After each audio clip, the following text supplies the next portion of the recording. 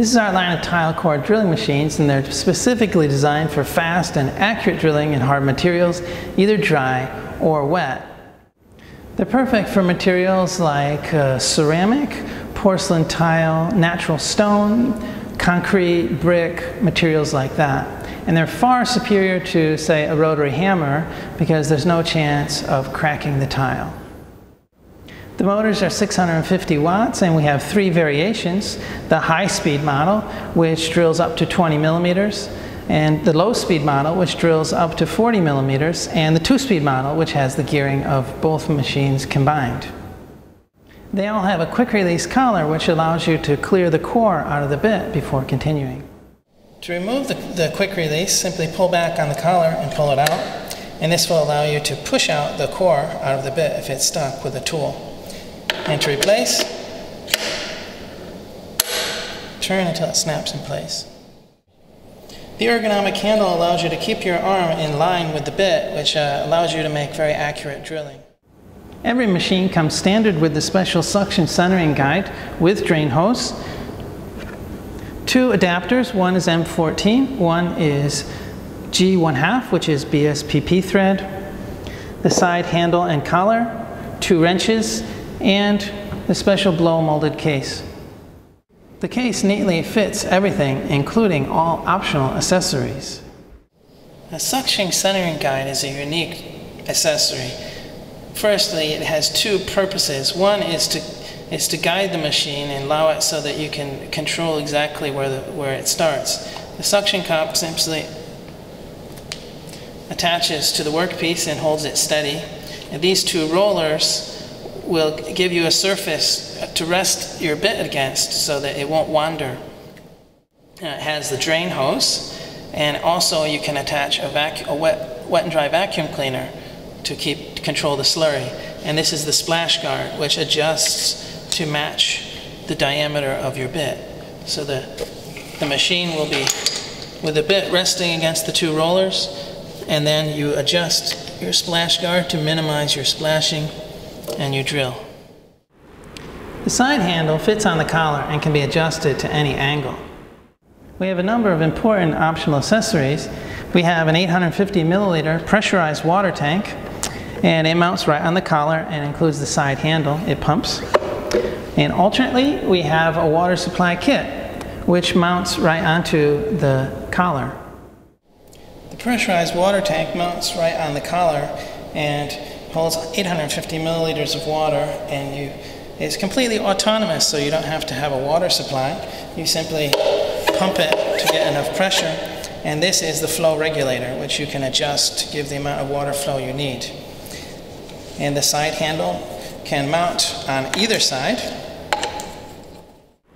The water supply kit threads into the collar and supplies water for wet drilling. It has a quick release coupling and also has a regulator for controlling water flow. Now we'll mount a 40 millimeter bit. You can either mount the quick release first or assemble them first and mount into the quick release. Either way, since this is a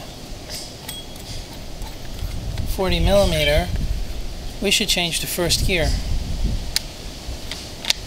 Remember, always turn the spindle to make sure it fully engages. Next we mount our suction centering guide. Since we're going to be dry drilling, we attach a vacuum hose.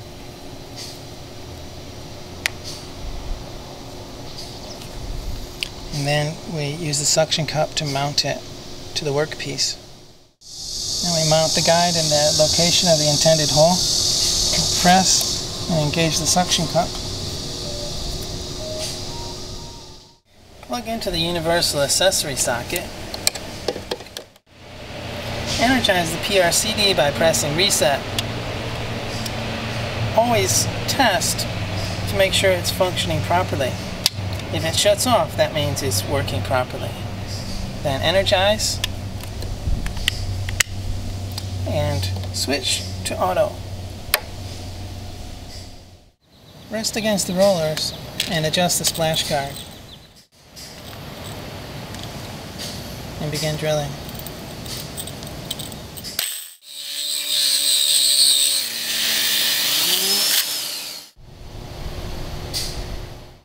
remove the pressurized water tank from the machine when refilling. Mount the pressurized water tank. Make sure it's nice and straight so you don't damage the O-rings. Work it on. And then straighten.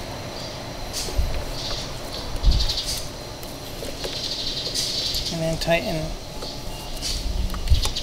the screw. The bit is mounted to the adapter.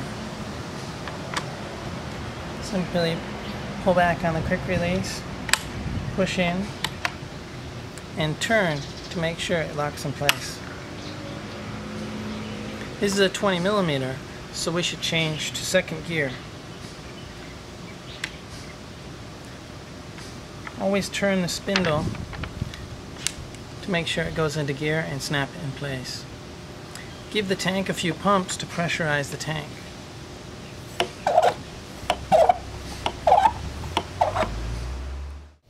Add the drain hose.